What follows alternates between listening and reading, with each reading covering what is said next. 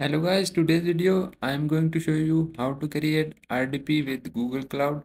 It is free for lifetime and you can use it. Very simple and easy method to create it. First you go to browser whatever you are using. Just type for Google Cloud and open the Google Cloud and I can solve this captcha. So I solve this captcha.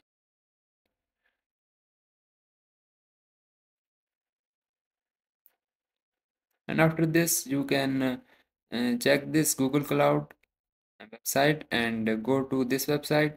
So in this website I create RDP for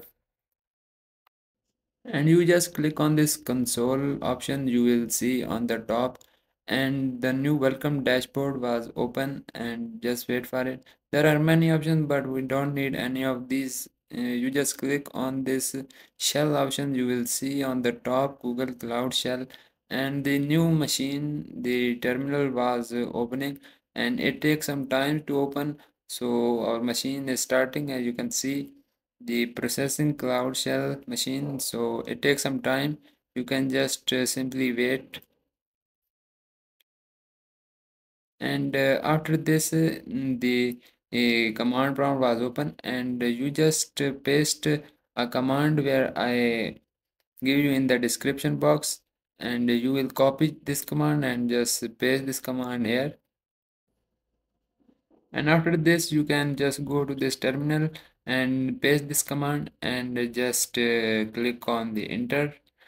And after you click on enter, it will, our RDP is creating. As you will see, it is downloading, but it is still not downloading. It's just extracting files in our RDP, and after 15 to 20 seconds our RDP has created. So you just wait for some time, and so as you can see our RDP has created, as you will see in the cloud after the settings, and you can just click on this change port option and paste the port. I will give you in the description. Just copy this port and copy this post and just paste this here and click on the change and preview option.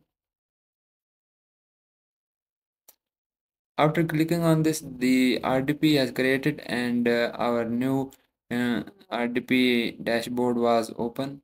So this is don't opening, so I check where is the problem. I just refresh it, and it's still not opening, but I can see the problem why where it will create. And now you can see our RDP has successfully created, and you just click on this option you can see on the bottom, and it does not run the any other browser. It just run the Google Firefox browser, and you can run the Firefox browser only. You cannot run the other browser. It has 16 GB of storage in our RDP, and you save must thing, and you can use it for your purposes. And let me show you the speed of our RDP, and where I go to my browser and just type for the speed.